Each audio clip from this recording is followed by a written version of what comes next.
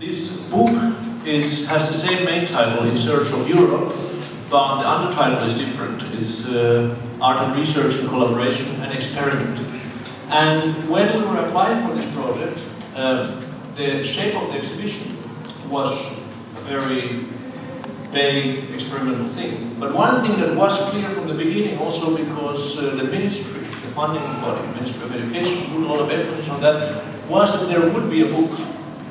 And from early on, it became already clear that this book would probably not be a simple catalogue. It would be something else than a catalogue, very much already by the very fact that it would be coming out by the opening of the book, which was decided quite early, actually, by me, which did not get, which caused quite some stress, because usually catalogues come out months after opening, and you don't want to have the stress of making a book at the same time while you make the exhibition. And so that is my fault, but in the end we managed to actually get the book done in this very narrow time schedule, and we got a beautiful book out.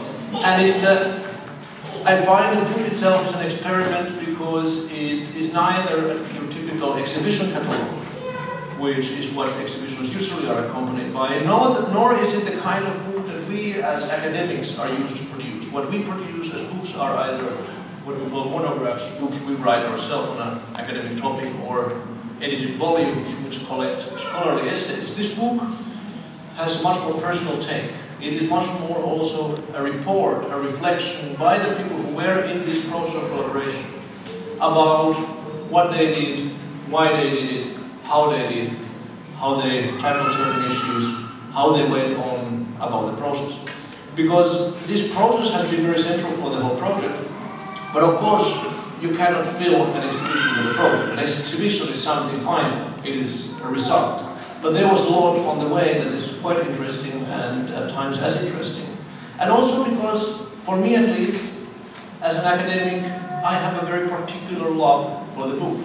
There is something that in our profession binds us with book, with our heart blood, more than with the spoken word, more than with any other means of communication. And having a book in your hand gives me a sense of accomplishment and yeah, a sort of happiness, pride that we're here today. The idea for this book was to create something which goes beyond the exhibition, which has a life beyond the exhibition, because also you have to see these commissions were not ready at the point we produced the book. So we were in the middle, or like in the end time of this process of collaboration. And well, researchers produce books. Artists produce sometimes also books, but you know, this is the platform where the artists and the researchers are really coming together, is this book, talking about how this process, how this collaboration really took shape in all these different cases, and in all variations and diversities possible. What was very important to us was, you know, the exhibition is called Auf Augenhöhe in einer ungleichen Welt. Equals in an unequal world would be a free translation. And language is a major part in it. So the hegemony of English in the arts, for example, but also in research, we wanted to break this down. And we tried to do that in the book, in giving every author the possibility to write in the language he feels comfortable with. I mean, some are really accustomed in writing in English. Some are accustomed to writing in German. But Gilles Mousse wrote his article in Portuguese, and we translated it to English. Mohammed was writing in Arabic, and Adrian Standards wrote in Arabic. Ezra was writing in Turkish. So we tried to bring this multiplicity and also equality of languages also into this book. So, I mean, it was not possible in the exhibition because it's very time-consuming and takes a lot of effort and also money, which we didn't have. But, you know, as an idea, as a wish to also show this kind of programmatic approach we tried to do, you can see this in this book. It is also an art book for us. The collaboration with EPS 51 was, I think, very fruitful, and Sasha is today here. He's one of the 3 EPS 51 team members, and they've been doing an amazing job in taking on this collaboration with us, in developing this book, in thinking, conceptualizing how to bring the concept into a graphic, visual concept, and how to think this book. And I think it's a beautiful, it's a beautiful product. And next to Sasha sits Elinor Yapsam. She is the publisher of the book. She has taken on, distributing it and publishing it. And she's based in Holland, and she came here to join us today. So thanks for being here.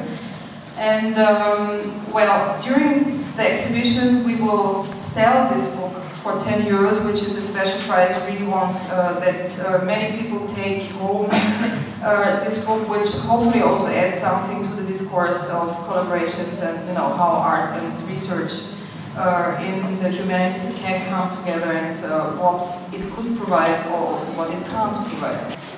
I would like to mention that I've been asked to help editing this book beginning of this year, so I've been involved in this project only for the editing process and for a relatively short time, respectively since April I've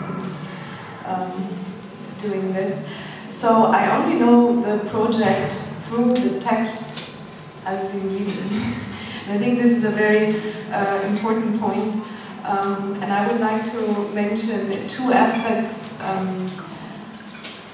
that I think now are, for me, important when I look back. First of all, I would like to talk about the process of writing and of reflecting, and the necessity of producing a book when you already have an exhibition. And I think in general, through reading the texts and thinking about them, it became very clear to me that writing on something is a very good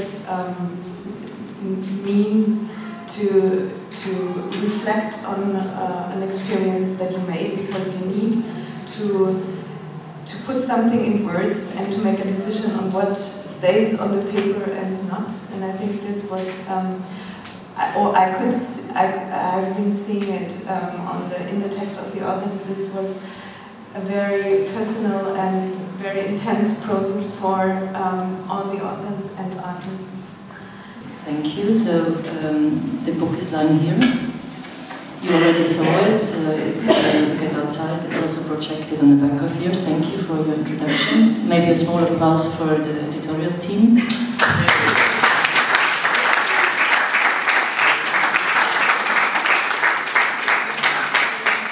I'm going to take the last sentence you have mentioned, Karin, about what is art and what is research supposed to do for society. And I must say, as we were beginning with our project, I was very skeptical about what we are doing here, because I thought, okay, I'm a researcher in a civil society, and I'm going to work with an artist of another society.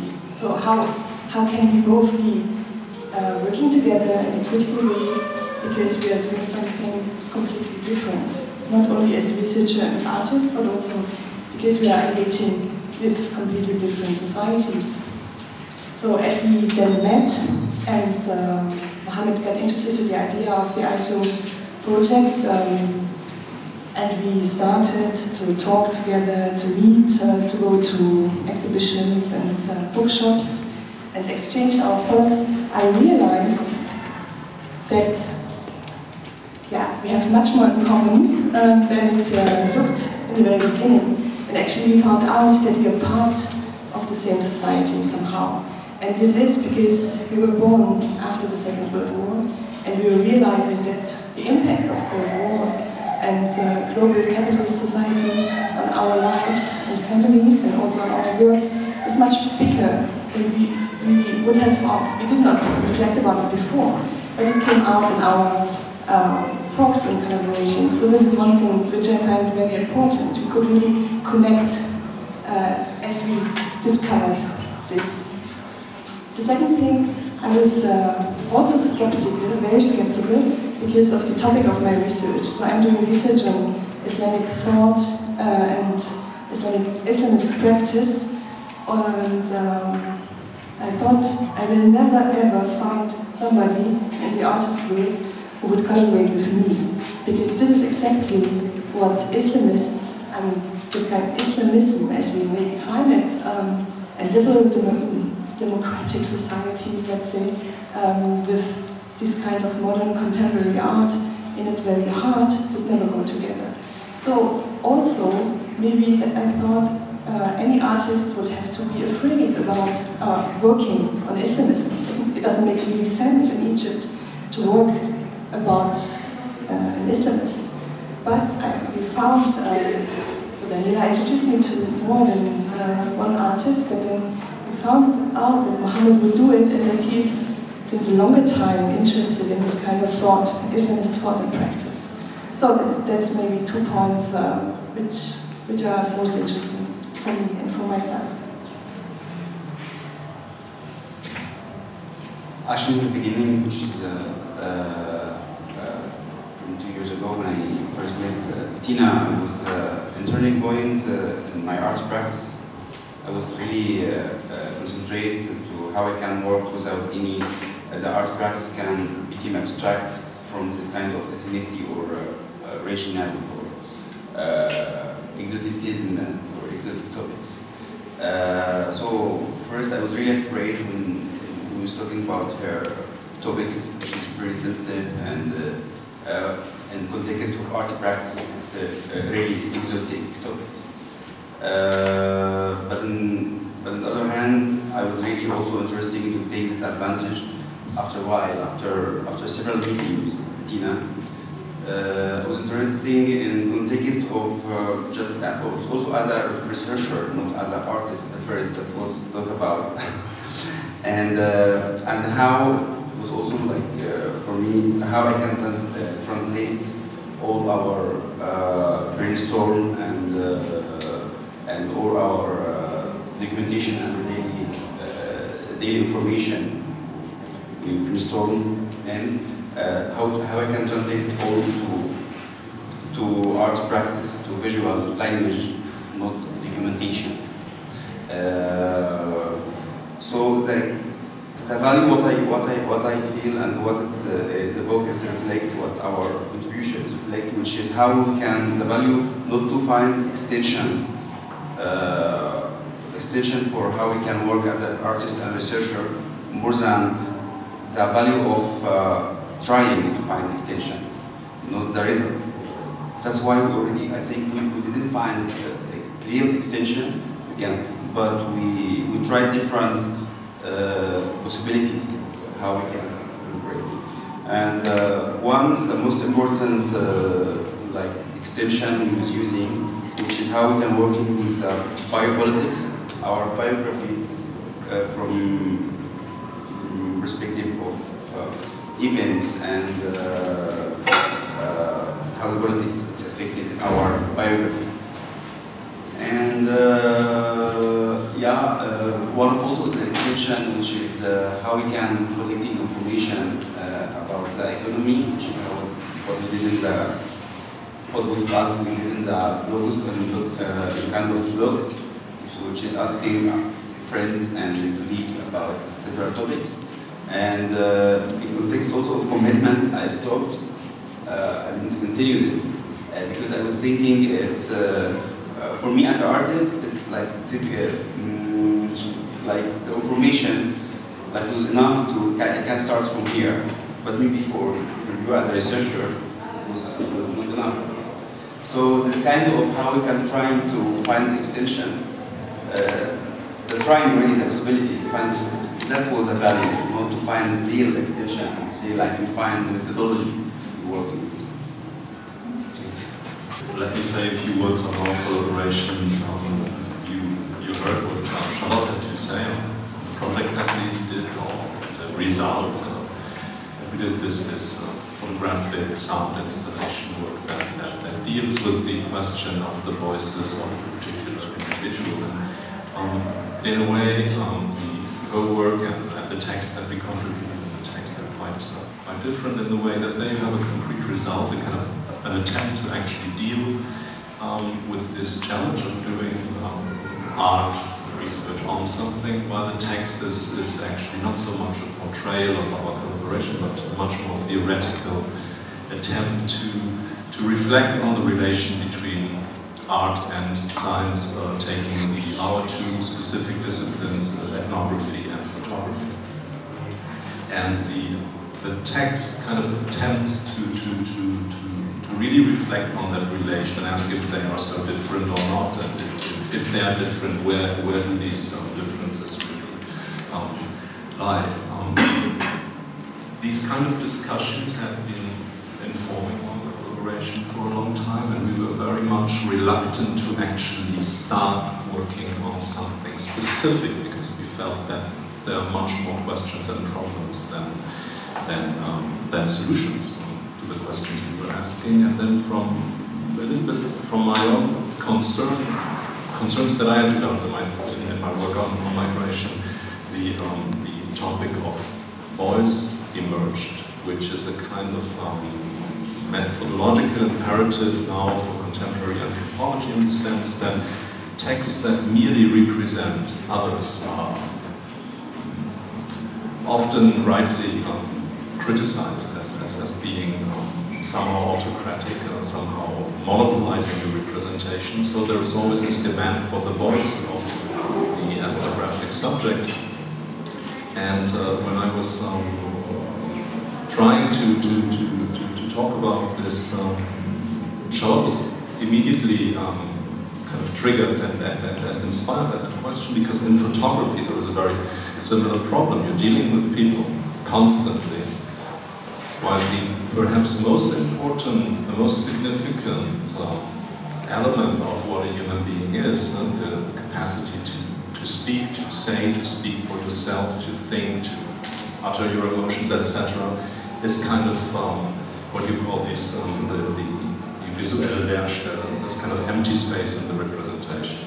So from there, somehow the collaboration became, in that regard, very effective. It triggered my theoretical work a lot, helped me to develop this, and it helped you, I think, to then come up actually with this concrete work, which you may want to say something else. I don't know if you want to add something.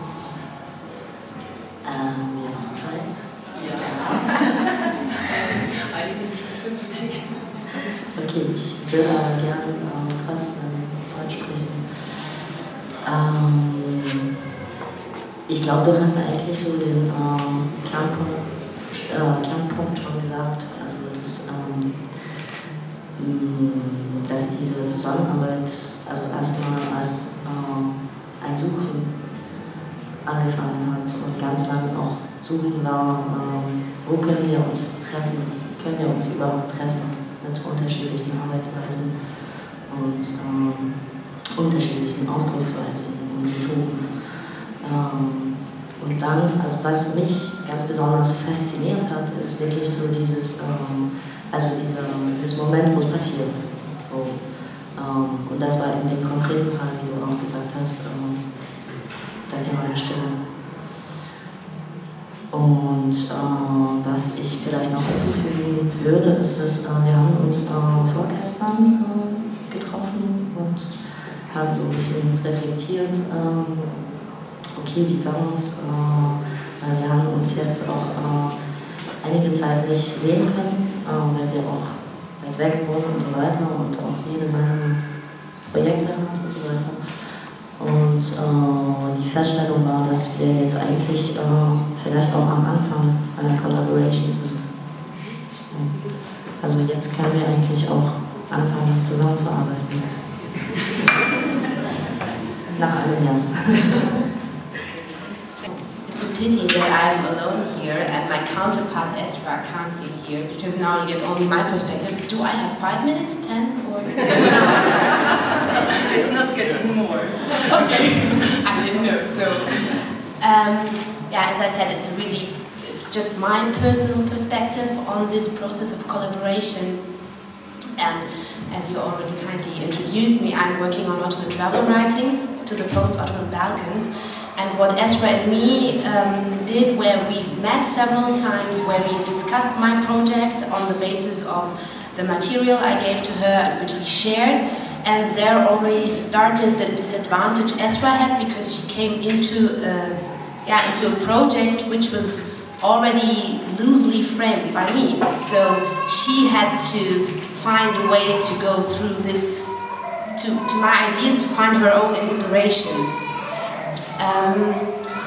But in this whole process, from my perspective, there was not really a difference in our working methods, because we both tried to find a way through this to achieve our goals. We didn't follow a predetermined path, we tried out different things.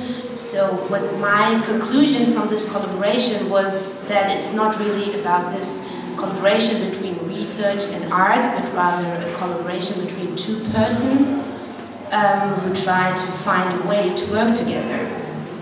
And for me it was often inspiring and very fruitful, but because it is a collaboration between two human beings, it also holds conflict potential. So it can go different ways. But as I said, I didn't saw the difference in our working methods or in this whole process, not in this difference between, not in the process itself, but in the results, since I have to submit at the end a dissertation, so a text, which is bound to certain rules and conventions, which I have to follow, and Ezra had to produce an artwork, which I thought is much more free or experimental. But for me, this producing an academic text doesn't mean a limitation. I mean, I like to follow these conventions, and I think they give me some security, and also are helping me to reflect very deep on my topic, and to be careful with my material. So now I forgot. I asked Bettina at the beginning. I said I prepared something. I wrote something down, and she was like, "No, you shouldn't read it out. You should just read it. You should speak freely." Now I forgot what I wanted to say. So it's my I take your role. I take it. But it's not. So no, wait. Now I'm missing the link. What did I want to say? Should I go have a look on your? No, actually not. Then I will get embarrassed more. You know, footnotes can be added later on. Yeah, you can add it. No, I think I should also say something in how far I profited. I profited very much in the sense that I was encouraged by this whole process with Ezra to include things into my dissertation, which at first sight could be not so appropriate for an academic work, like putting things out of the footnotes into the main text, which I tried to describe in the essay I wrote for the book. And I yesterday just came across a writing of one of my travelers who went to Bulgaria in 1915. And he's starting his writings with a couple of remarks. He starts like, it is really difficult to write a travel description as a beautiful artwork, unless you are Jenab Shahabuddin. And Jenab Shahabuddin is one of the travelers Ezra is mentioning in her work. And then he goes further and says, look, it is not enough that a newspaper accepted your writings and just published it. That doesn't save you at all. And why I'm mentioning it here is that not that I want to write my dissertation as an artwork, since I'm not Jenab Shahabuddin, unfortunately, but like to try to make this academic text as enjoyable to read as possible. I think that's what I learned out of this. Collaboration. For us, both of us, We are a bunch of people in 7 different countries, in 3 different continents. Collaboration for us is a fucking boring word, because we don't think that much, we just do our work. We don't really get the point about talking, collaboration, exchange, negotiating. We do work, and the work speaks for itself. It's there, come and watch it, see it, buy the book. There are people living here buying books and so on. It'll be wonderful for us if you buy. And that's it. We've been exchanging a lot of ideas with Francesca Baire. He knows the shit, and it's your turn. Thank you, Pere. Even if it seems very provocative, this man is very good.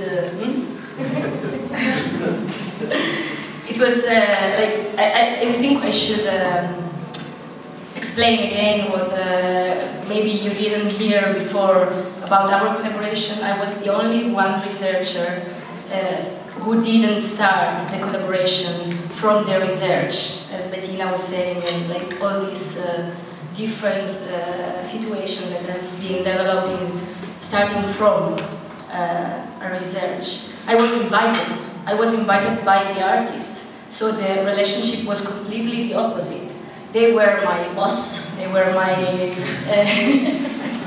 they were my challenge, and it has been a great journey, because at the beginning I have to say that when we started working together, I thought that there was such a separation of us and them, researchers and artists.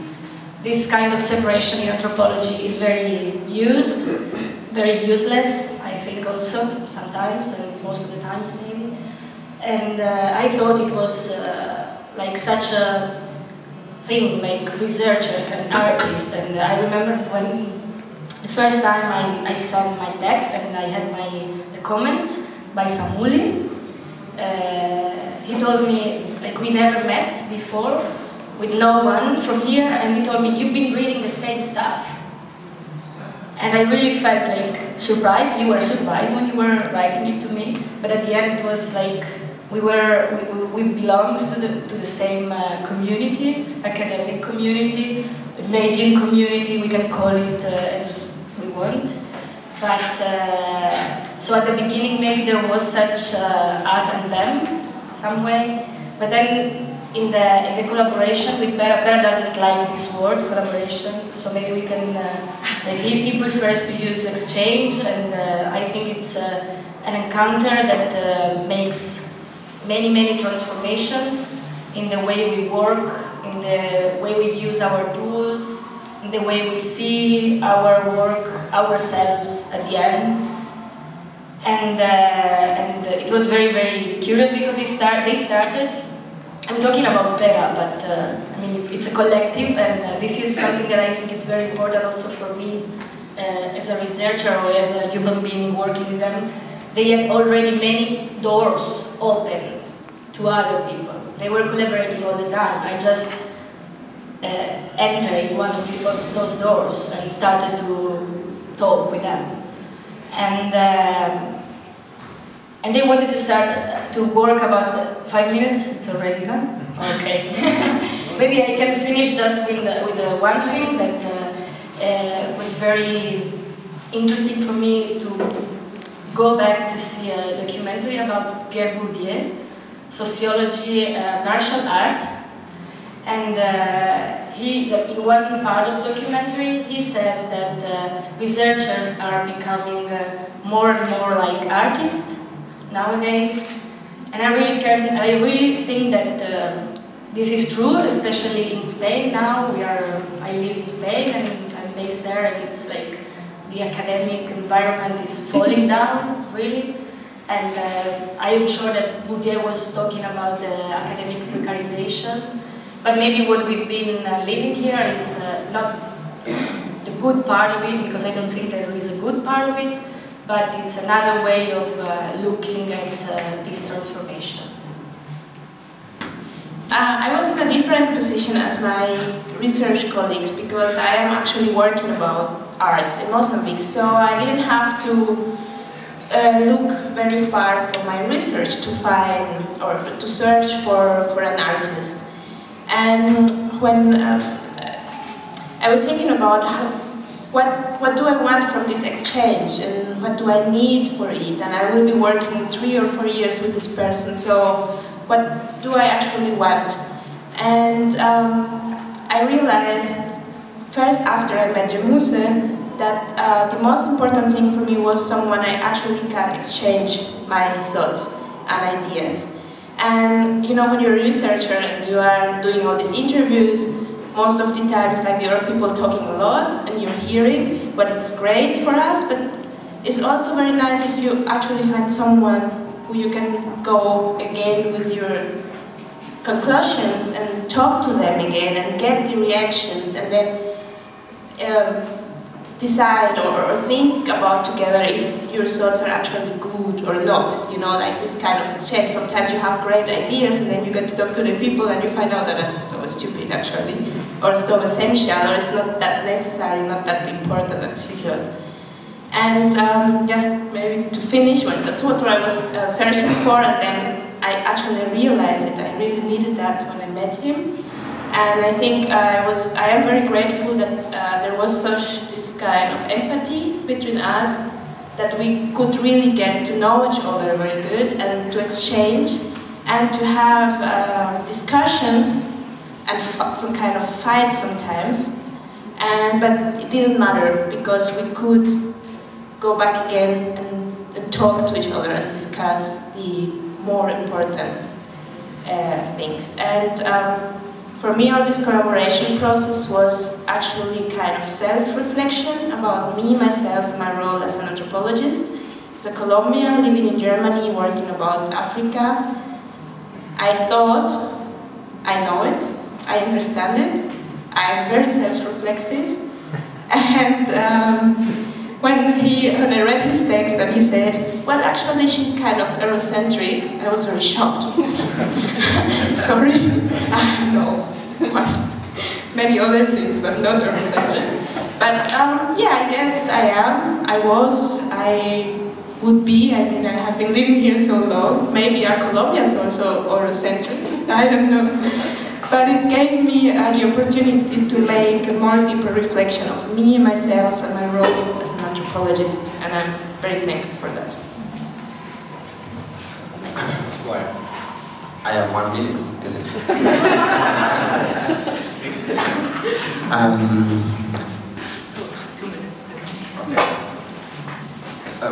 What I want to add, she said everything, of course.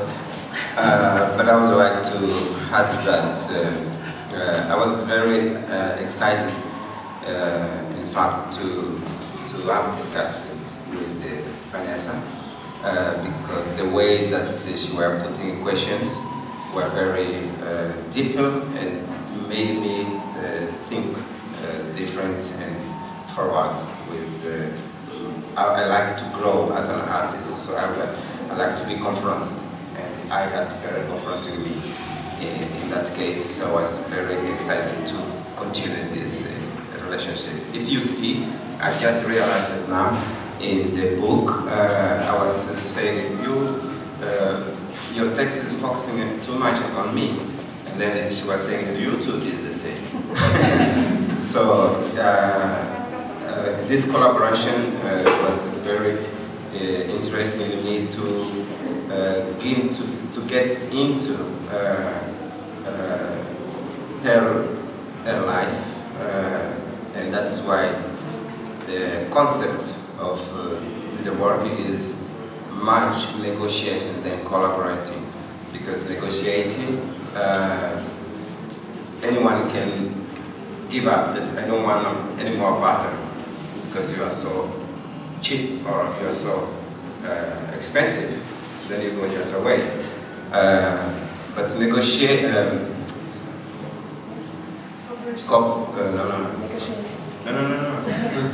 The word, the official word. Collaboration. The collaboration. official words. Got it. The official words. Well, for me, my turn of collaborating, it's like when you are invited to collaborate, you sign a contract, you have to collaborate. Then you have to collaborate. So, thank you. I just want to say thank you for Daniela and Samuel for inviting me to this project from the beginning, and also thank my friend Whittle Belgic for being also in that project from the beginning. There's two things that you mentioned. One thing that you mentioned earlier about the statement of how we can collaborate or being on equal footing in an equal world. And what Daniela said about the hegemony of the English language and the Western culture. And therefore, probably I will speak in Arabic. طبعا المشروع بدأ من حوالي سنتين ونص، واحنا انا وصديقي ميتود كنا مشتركين وتعزمنا من قبل دانييلا عشان نساعدها في مشكلة ازاي نخلي الباحثين والفنانين يعملوا سوا، وعملنا بعض الورك شوبس عشان يتعاملوا مع بعض ويفهموا بعض. وفي النهاية دانييلا عزمتني ان انا اشترك في المعرض كمان، وعزمتني نكتب في الكتاب.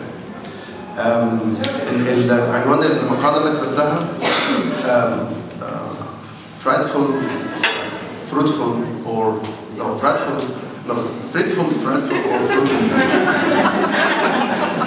والعنوان دوت جه من غلطة مطبعية، وانا بكتب المقالة في البداية كنت عاوز اكتب كلمة fruitful، بس كان في غلطة مطبعية، ولما بصيت في القاموس عشان اشوف الغلطة المطبعية دي معناها ايه، لقيت ان المعاني التانية قررت ان اسمي المقالة الثلاث معاني. والثلاث معاني بيعبروا عن الحالة النفسية والحالة العملية اللي كنا فيها في المشروع. ان كان في ناس عندها خوف من المشروع في البداية، كان في ناس عندها نوع من مكان ما بين الخوف وما بين الرغبة في العمل سويا، وفي ناس كانوا متوقعين النتيجة الكويسة، النتيجة الجيدة زي ما حصل ما بين ليلى وما حصل ما بين جاموس وفانيسا وناس تانية. فأنا كتبت تجربتي الشخصية في المشروع، وإزاي أنا مريت بالمساعدات والأعمال اللي عملناها، وإزاي مراقبتي اللي كان بيحصل في المشروع. الشيء اللي لفت نظري لما كتبنا المقالة في الكتاب إن أنا كتبت المقالة وبعتها لسامولي ودانييلا عشان يشوفوها وعجبتهم المقالة، لكن بعض الباحثين قرروا إن في مشكلة في المقالة وطلبوا إعادة النظر فيها. وأنا اعتقدت إن ده حاجة غريبة جدا، لأن ده المفروض إن المقالة بتتكتب لما تتكتب ونشر، والله بقى الناس تقرا وتقول على نظرها. لكن كان في نوع من الرغبة في المراقبة، وأنا اعتقدت دوت حاجة يعني إلى حد ما بتعبر عن العلاقة ما بين الباحثين والفنانين واللي كانوا مشتركين، الناس اللي مشتركة في المشروع بشكل عام. وكانت حاجة مهمة إنها تحصل، إن الحساسية ديت نوع من الحساسيات ونوع من الاحتكاك والخشونة في التعامل أحيانا، ومحاولة عدم يعني وجود نوع من التسييس في التعامل ما بين الجانبين، زي ما بنقول الكامب بتاع المعسكر بتاع الباحثين ومعسكر الفنانين، وازاي موضوع فكرة ان تقدم موضوع الاخر، يعني فكرة الاخر ازاي يعني ايه احنا بنبص لنفسنا ونشوف الاخر. فانا في مفهومي الشخصي ان فكرة العمل الجماعي، العمل مع الاخرين، لازم تبدا من موضوع الكرم. لازم أن يكون هناك فكرة الكرم، فكرة العطاء.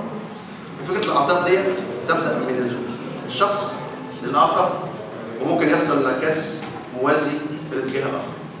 وده بيبني برضه على الموضوع الاساسي بتاعنا اللي هو موضوع في البحث عن اوروبا. ان اوروبا مشكلتها الاساسيه الان هو ليس بناء حوائط وموانع لمنع الاخرين من القدوم، لكن الحل الاساسي لاوروبا انها تفتح ابوابها باقصى قدر ممكن عشان يحصل نوع من العطاء في الاتجاه العكسي، ويمكن يكون ده مطلوب. شكرا. I'm not going to bore you with with my dribble in the book that I wrote. I think you can read that yourself. What I wanted to say here is a few things, and the first thing is, I mean, thank you very much for being here and you being here and doing the work that you do. But when I met Daniela in 2009 in New York, Kerem and I spoke to her in 2010 about her previous projects and about the future project that she's doing.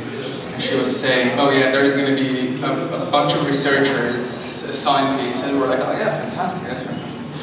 And she said, oh yeah, but then I want to engage artists as well, because that's part of the exhibition. I was like, oh yeah, great. And she said, oh, I want them to collaborate. I was like, are you mad? Because that, the official word, the word that we've washed it, wore it again, and washed it many, many, many more times, has become beloved, the hated, the most talked about and despised term that we are talking about, basically. And collaboration is not something that we as artists or scientists can take lightly. It's basically a relationship. If any of you have been in a relationship, personal or professional, knows that it's mental. If you don't know how to negotiate, you're screwed. And if you're screwed, you don't have work. And I would like to, I mean, that's basically it, and I would like to open this discussion around this, because we were presented with one of the hardest tasks. Went to the gutter and back, washed our underwear so many times, and it somewhat turned out all right, with quite a few blemishes on those shorts. So, you know, speaking to researchers, artists, it was a bumpy road. I'm not mentioning that in the text. I'm not saying why. But this is where we are. It's been 3 years of struggle, successes, failures, negotiations, and we're sitting in a show which seems to be pretty well considered.